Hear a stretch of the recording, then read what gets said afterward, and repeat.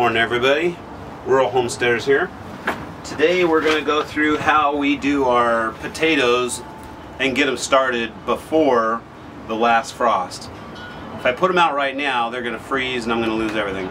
So what we do is we take our feed bags, and I'm sure you guys all have feed bags, or a lot of you have feed bags if you've got animals.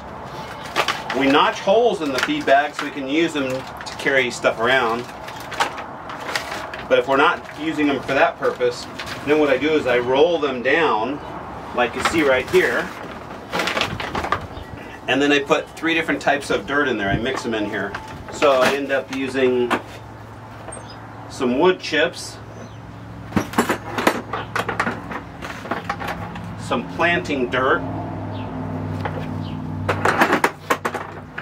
then depending on what kind of animals you have on your farm, this is alpaca droppings and some chicken droppings as well.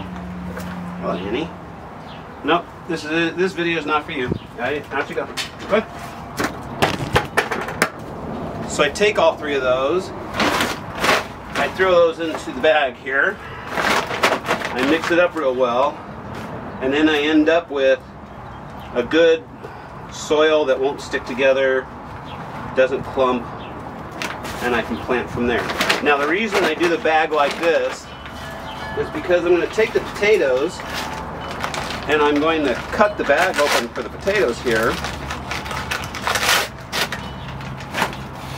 And I'm going to put the potatoes in at that height. Then, after the potatoes start to grow, then I'm going to start unrolling the bag a little bit at a time, adding more dirt until I've got a bag that's almost this high, full of potatoes and full of dirt. Then I can come in here and I can just slice open my bag and I can pull the potatoes out and harvest the potatoes from there. I do the same thing. I make a bag for each of them, a bag for each type of potato, and a bag for each type of onion that we're going to be growing. Now if I want to, down the road, I can transfer all this into the garden once I've got the frost issue taken care of and we don't have to worry about the frost anymore. As you can see behind me, we've got a whole bunch of different stuff that we've got seeding. These all came from different seeds that we started. A lot of them are from our freeze-dried seeds that we use, and they'll be going into the garden as soon as we don't have to worry about the last frost. So that's what we're doing for our potatoes. Just using some old bags we would have thrown away anyway, and we'll end up having our potatoes and our onions in and started this week.